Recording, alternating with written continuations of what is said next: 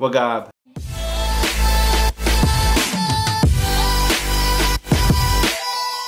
In this video, I'm going to show you guys how I went about installing a set of angel eyes and demon eyes in my W204 headlight. All that coming right up.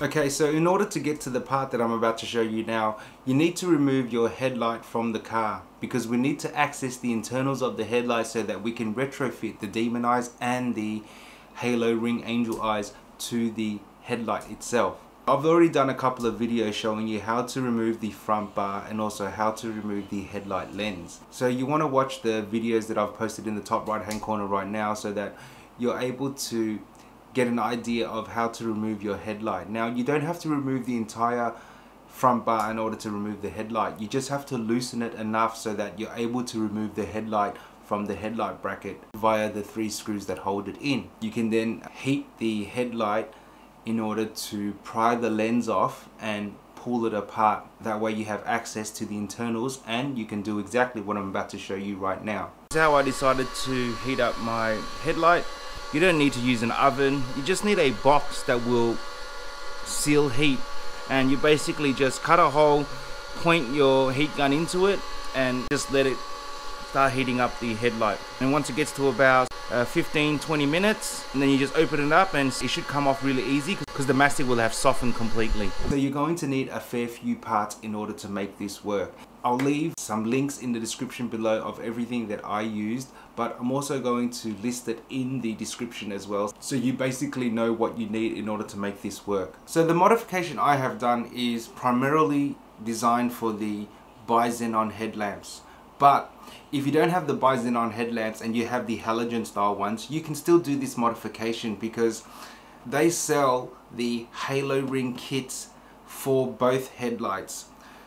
You basically just have to measure the size of the halo rings that you need for your particular headlight and then buy the appropriate ones that are going to fit your headlight.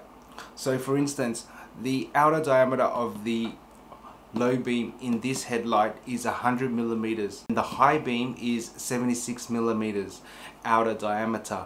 So those are the 2 size rings that I bought, a pair of each. As for the demon eyes, there is also a specific product you can buy. It already comes pre-wired. All you have to do is connect it to the power source and it will be ready to go. I'm going to leave all the links in the description below of what I use specifically, and that way you can get an idea of what you need in order to make this modification work. Of course, you can always go with different color halo rings or different color demon eyes. You're also going to need a couple of bits and pieces as well, but as we progress through the video, you will see exactly what I'm using, and then you can look through the description and I will list exactly what I have used for this video. Let's jump into the next step where we already have the headlight pulled apart and we begin to install the LED angel eyes and also the demon eyes. Now you can either do your rings first or your demon eyes first. Be careful because these are soldered in, and if you keep flexing them back and forth, eventually they're going to break. Get it how you want it and then route it to where you're going to route it, and then we will mount it straight away.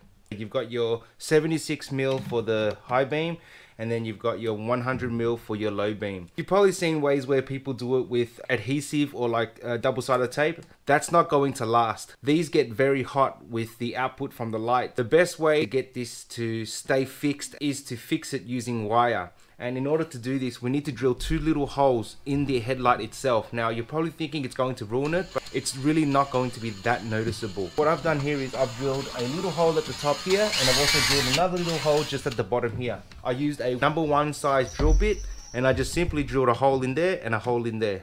Very simple. And now we can run our wire. If you have a look in here, there's going to be a little gap just in here, in there. We run our wire through there, it comes out through the back. We guide it to where we want it. So now we've got our wire where we want it.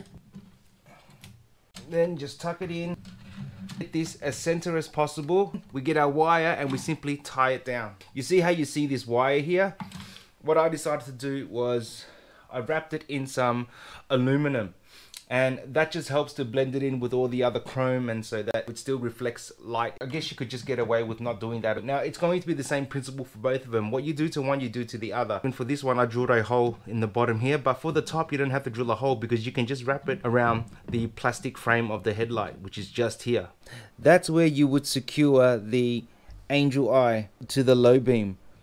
Right here, wrap the wire around this top part of the low beam, and then you can secure it by tying it on this part of the low beam right here. I did drill a hole at the bottom, but I didn't drill a hole at the top. This is the bottom of the low beam angel eyes, and as you can see, that's how you would wrap it. You would just put it through your hole there, bring it around, and simply twist it on. Twist it until it's nice and tight, just like you did the top one. We just simply grab our wire and we wrap it. I just used this wire here. I had this lying around, and then when I opened it, I noticed, oh, the wire is thick enough, so I ended up using just this wire here. Cut off a little piece, and in order to wrap it, you simply just put it through your hole, come around the headlight where you want your wire to run, just tie it like you would tie anything.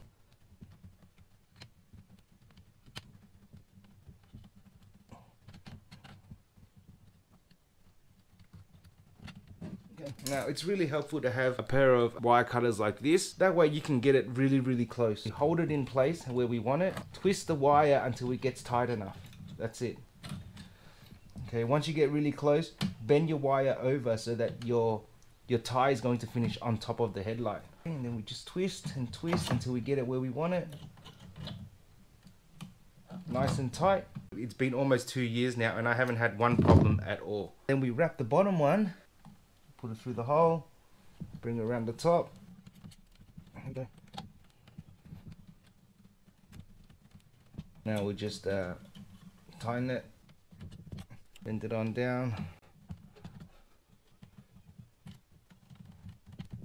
Okay, that's a pretty solid tie there. The wires are really thin and small, so you don't really have to worry about it showing too much. It really doesn't show unless you go right up to it, and even then it really is just a very small wire, so it's not going to show at all and it's not going to look out of place or ridiculous. We have it centered now. It's really on there, guys. I mean, that is definitely solid. And then once you do that, cut off the rest. All you have showing is just the wire. We'll cut this off as well. And this is why it's really good to have wire cutters like this, because you can cut it really close to it. Once you install the wire, it's always a good idea to test the wire to make sure that it still works. You don't want to install it and then accidentally break off the wire. So we'll make sure we test it. As you can see, it still works. Now you get the idea of how to do your low beams. It's basically the same principle. You get your light, depending on whether you need a little bit more cable, you just solder on a little bit more. Let me show you guys pretty much what I did in order to extend the wires. Now for those of you who've never soldered before, I mean, it really isn't that hard. Soldering is something that you're just gonna have to keep practicing. You just have to keep doing it, and then eventually you will get good at it. We strip some of it back. Okay, you always strip enough so that you can wrap it together. Twist, twist, twist, so the wires don't spiral out. Get the wires that we're going to use to extend it. Okay, you strip some of that, like so. Twist, twist, twist, twist the wire. This is how I do it. People are going to have their own ways of doing it. Grab some heat shrink. Obviously, if you're using heat sink, you put it on beforehand. In this case, you could slide it on after, but I'm showing you an example of if you didn't have the option of sliding it on after, you would have to do it like that, where you put on the heat sink first. So I just twist the wires together like this. Okay, and as long as the wires are twisted together pretty good, it's gonna stay together. This is where our soldering gun comes in. The point is to heat up the wire, not the solder. Okay, so you want to heat up the wire so that you can add the solder to it. Allow it to heat up, and when I press it and it melts, I'm going to spread it along my wire. As you can see, it's heated up enough where it's starting to melt the solder. Just melt it on. Melt it, put it on as we melt it. That's good enough for me. Cover it with your heatsink, and then you use some sort of heat. You can always just use the heat off this, apply the heat to it, and the heatsink shrinks. You do the same thing to the other wire. That's how you extend your cables. The purpose of soldering is to heat the wire and then apply the solder to the heated wire, and then it just melts it and gives it a nice coat around the wire. Once you've done that, run your wire through like so. You mount it where you want it. I like to push my wire over to the side more so it's hiding behind this chrome piece. Just get a little bit of wire, push it through here, let it come out, wrap it like so. Get it exactly how you want it and then start to twist it on. You do the bottom one and that will bring that up tight and it will be fitted onto the headlight. You will have a product that looks just like this. There you go. This is my wire. Just got it running across the top because you're not going to see any of this at all. All this is going to be covered. It really doesn't matter how your wire is run. Look at that. It is solid, guys. It doesn't even move. We have simply run the cables through to the back. Okay, you push it on through here and then you push it to the back. So this is the wire here. What I've also done is I wrapped it in a sort of adhesive foil. It's just to help it blend in. You don't really have to do that. The main one you have to do it to is really just the high beam because you are going to see very little of it. And you want to just make sure that it blends in the best way it can. I've just run the cables to the back and then I've drilled a little hole and I've pushed the cables out through here. Positive to positive, negative to negative, and then I solder it together to a waterproof plug. That way I have a plug for it and I can plug it in and out whenever I choose. Now, as for your demon eyes, as you can see here, this is my demon eye right here. For your demon eye, usually it is mounted to this here. It would then be installed like that. But because this isn't like the 2.5-inch projector lights, you can't install it that way. So the way I ended up doing it was I drilled a hole directly in the center of the projector light bracket and I used the screw that they supply you. I drilled a little hole right in the center and I mounted it, screwed it in so that it is permanently fixed to this black bracket right here, as you can see in the top right now. And the red LED light reflects into the projector light lens, therefore displaying the red demon eyes. For the cable, I pushed the cable onto the back and then I dropped it down through here and then I pushed it into the bottom right there and then it came out through here. And then I simply folded it over and that's how I routed the cable for my demon eyes. You have so much room under here in order to run the cabling for the demon eyes. And then I folded it over so that I could tap into the wires here. If you take a close look at your plug harness, you'll see that they're labeled 1, 2, 3, 4, 5, 6, 7, 8, 9, 10, all the way up to 14. I tested each pin individually to find where the continuity was and found out which pin was for which light source. And then I followed the wire through here and then tapped into the correct wire according to the pins. That's how I figured out how to connect the wires for the demon eyes to these wires here. I wanted the demon eyes to come on with the parking lights, but I wanted it to shut off as soon as I turned on my headlights. So how I did that was I tapped into the wires that controlled the parking lights. The number 10 pin of your headlight plug is your ground wire. So the black wire went to the ground wire, which I cut a little piece off here, and then I simply just soldered it a bit on. The red wire goes to the positive of your parking light, and the white wire goes to the positive of your low beam. That way the demon eyes always has power until you turn on your headlights, and then it will automatically switch off because the white wire will trigger and therefore turn off the demon eyes. It's just the easiest way to do it. I'm just going to cover up the wires that I tapped into, that way they're not exposed. I'm just going to get some electrical tape and simply just wrap it up.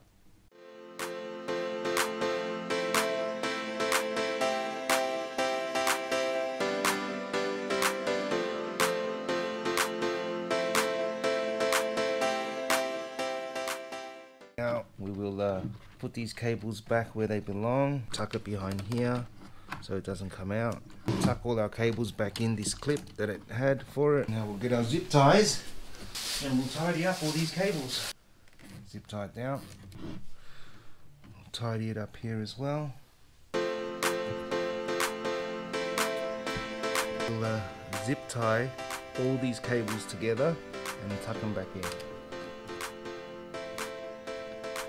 Nice and neat. Cut them all off, tidy it up. Now we can basically clean it all out, spray it inside with some air, and then we'll put it back together. We're going to do the same thing to the other side of the headlight.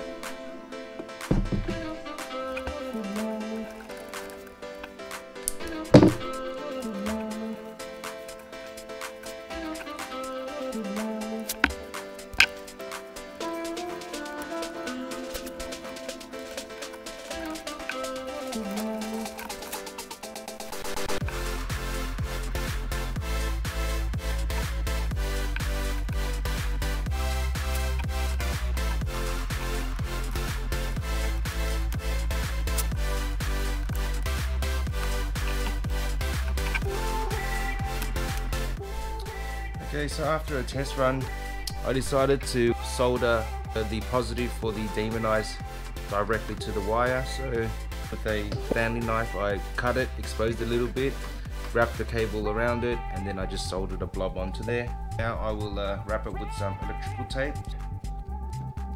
Okay, I'm just using red so I know that I'm identifying it as a positive cable. You don't have to use red, obviously you can just go all black if you want. Now that's all ready to go. We'll give it a nice clean. Then we'll put the headlight back on. We want to give it a good clean out. Get your air gun and you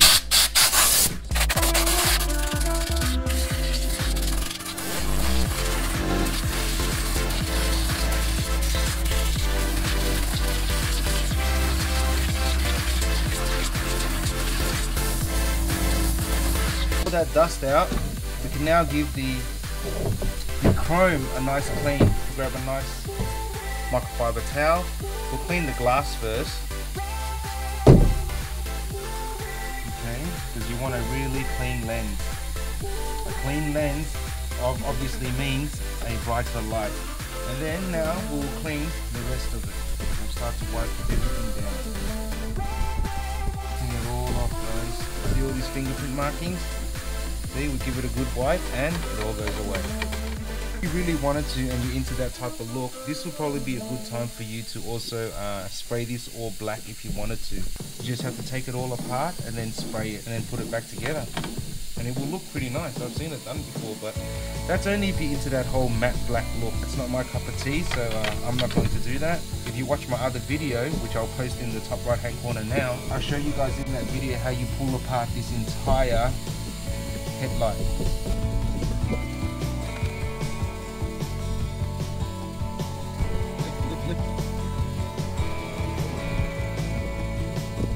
Before you do anything else, you really do want to test it.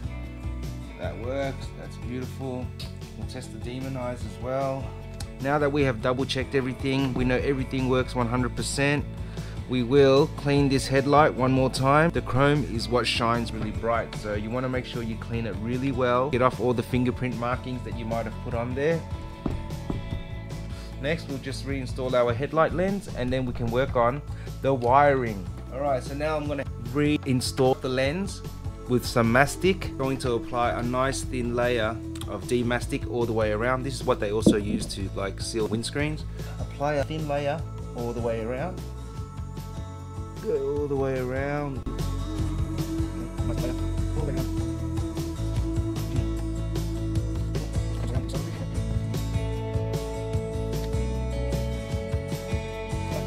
Now we'll just wipe off all the excess, just the excesses on the side here.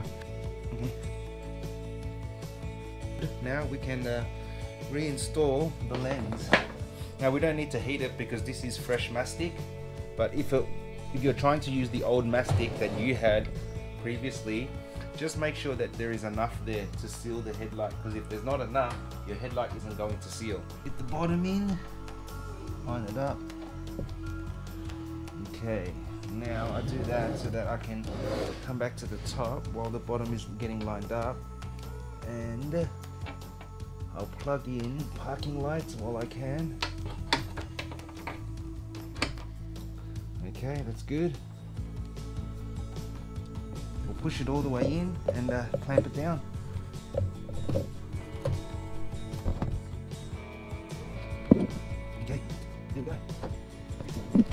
Now would be a good time to also put the clips on so that it holds it in place.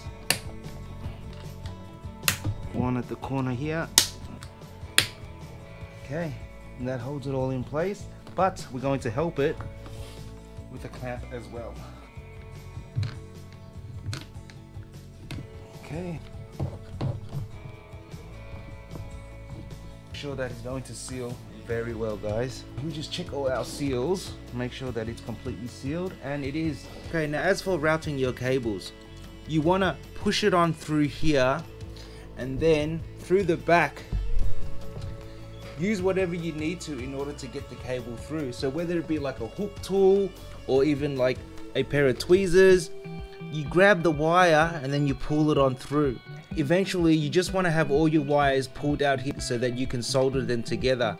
Remember, positive goes to positive and negative goes to negative. Once they come out through here, you can connect them to your waterproof plug and it will go into one wire, because you want them to run all off the same switch, or you want them to all be connected to the same power source anyway, and that's the best way to do it. So you would have both cables, one from your high beam, one from your low beam for your angel eyes, and then you would solder positive to positive, negative to negative, connect that to your waterproof plug. That way you can disconnect it and connect it whenever you need to remove your headlight for whatever reason. Now you can drill your hole wherever you choose.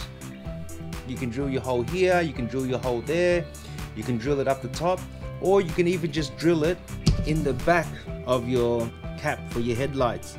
That way it's easy to replace and you don't have to worry about holes in your headlights. That's how I have mine. I soldered the positive from both angel eyes and then the negative from both angel eyes together, and then I simply solder it to the waterproof plug. This just makes it easier when I have to create my wires to wire all this up.